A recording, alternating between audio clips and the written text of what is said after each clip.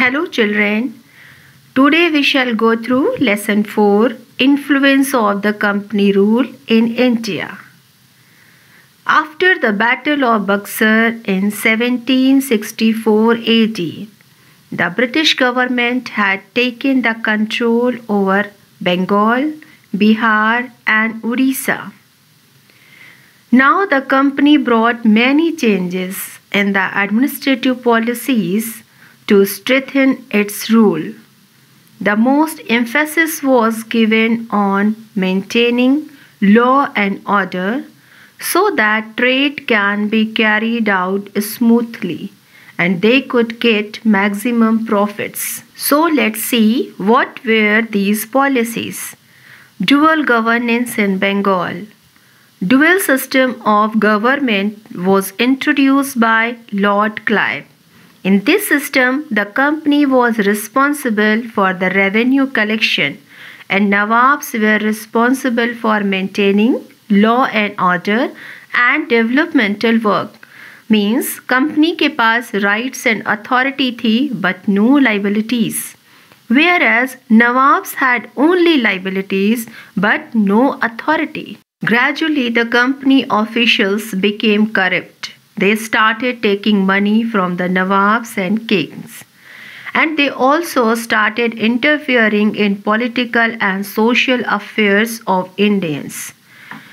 But when the Great Famine in 1969 or 70 affected India badly, people failed to pay their taxes. This caused financial crisis in trade. In this situation, the company asked for a loan of almost 10 lakh pounds to run its business. So, let's have a look at the acts that were enforced by the British government. Regulating Act.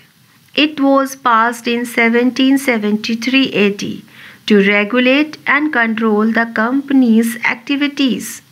By this act, a governor was made in Bengal and the first governor of Bengal was Warren Hastings. Pitt's India Act. It was passed in 1784 AD to address the shortcomings of Regulating Act 1773. By this act, a board of council was established in Britain. The Governor General was made the chief commander of all the British forces in India. Some charter acts also came into force. These were Charter Act 1793 AD. Governor General and governors got the right to change the decisions of their councils. Charter Act 1813 AD. The company's monopoly in trade was ended except for the trade in tea. Charter Act 1833 AD. The company's monopoly on tea trade was also ended. During the British rule, some administrative and social reforms were also done.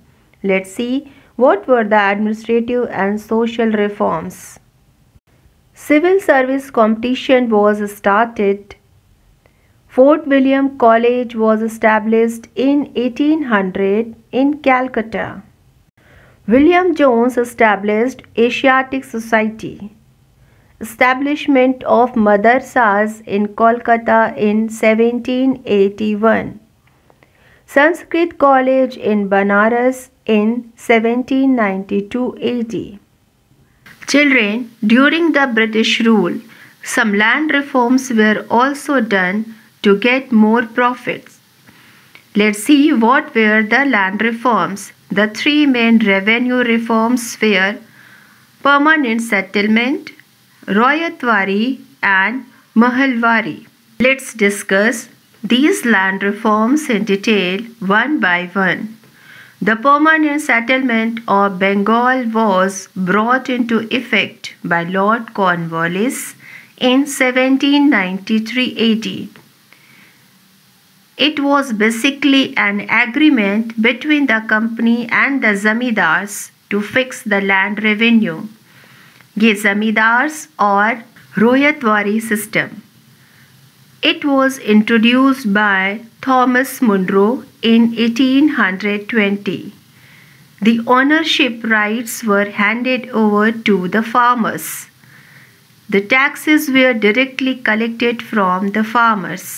इस system में British government farmers से direct taxes collect कर रही थी. अब इसमें ज़मींदार्स का interference नहीं होता था. Now coming to the Mahalwari system. It was introduced by Holt Mackenzie in 1822.